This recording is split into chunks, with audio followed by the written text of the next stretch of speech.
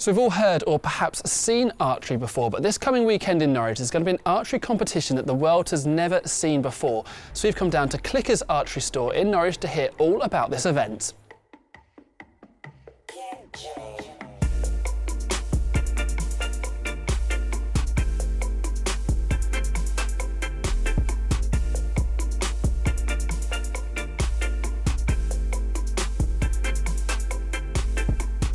I think it's a sport that a lot of people aspire to having a go at.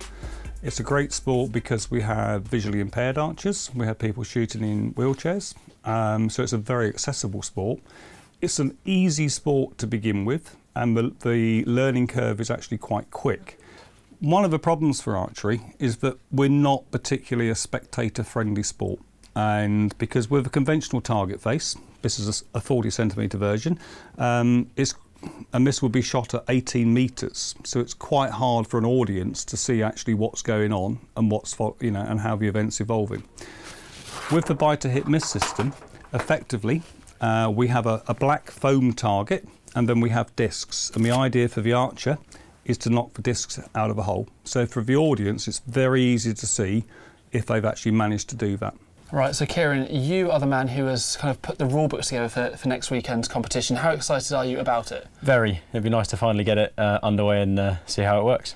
Are you expecting kind of the archers to enjoy this significantly more than previous competitions? Absolutely. The rules that have been written are very strict in some aspects, but there are few of them. So it makes it nice and simple, but if they do step over the line, it's going to be a slight issue for them. Now, what we've got here is a significantly reduced length of target. Yep.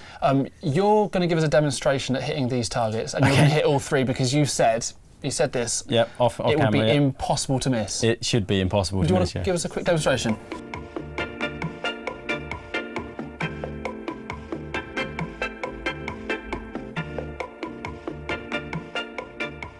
Effectively, with the recurve archers, so the team is made up of two archers, a recurver and a compound archer.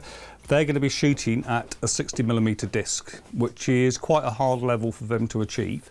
In a normal competition, if they get an arrow outside of a central zone, they still score points for it. With the Beiter Hit-Miss competition, effectively they either hit it or they miss it. So if they miss it, they get no points. Compound archers, and this is a fairly standard modern compound bow. The challenge is much greater. Effectively, what they're trying to do is actually hit a 1p piece at 18 metres, to put it into context. Right, so Kieran, you said it was impossible to miss the targets. Yep. Now, whilst most of them were pretty close, you managed to get one at the end. Yep. What are you expecting me to be able to do here? Because I'm a complete amateur. Let's get somewhere near, shall we? Yeah.